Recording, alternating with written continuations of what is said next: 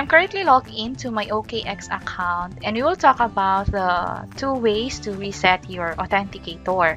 The first one is so easy. Say that you are currently logged in and for some reason you want to change your 2FA. You can go ahead and go to your security under profile, and then from here you have an option to change this.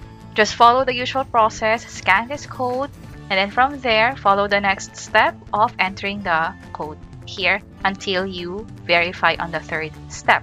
Now for the 2nd step, if you are unable to log in to your OKX, say you cannot access the Authenticator app anymore, you lost it or you deleted it, we will reset that using the app. So for now, I'll log out here and then say we want to log in, so I'll click next and I'll enter my password, click login. Here, there's an option if you're unable to verify your account. I'll click reset and it will confirm that it can only reset the Authenticator using the app. Using my mobile phone, I'll open OKX and then sign up or log in. I'll tap next and then just provide the password and click login. I'll just pass this CAPTCHA. I'll switch the verification method from here. Say that I am unable to log in. I'll do the SMS or maybe email, it's up to you.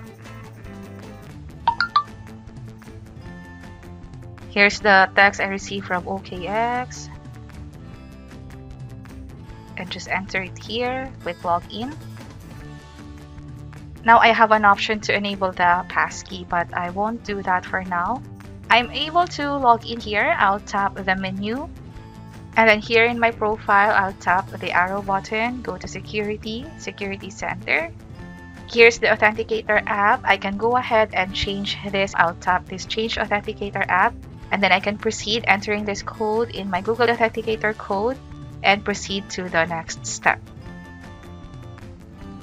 From here, I can enter the new code that I have in my Google Authenticator app. And then from here, I can submit, and that will change or reset the 2FA or Google Authenticator code here in OKX.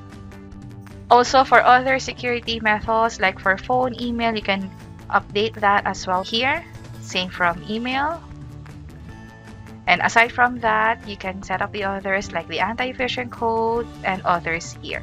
And that's it. If this video helped you, please let us know by clicking the like button. And for other tutorial videos, you may check these videos as well. And see you on the next videos. Bye-bye.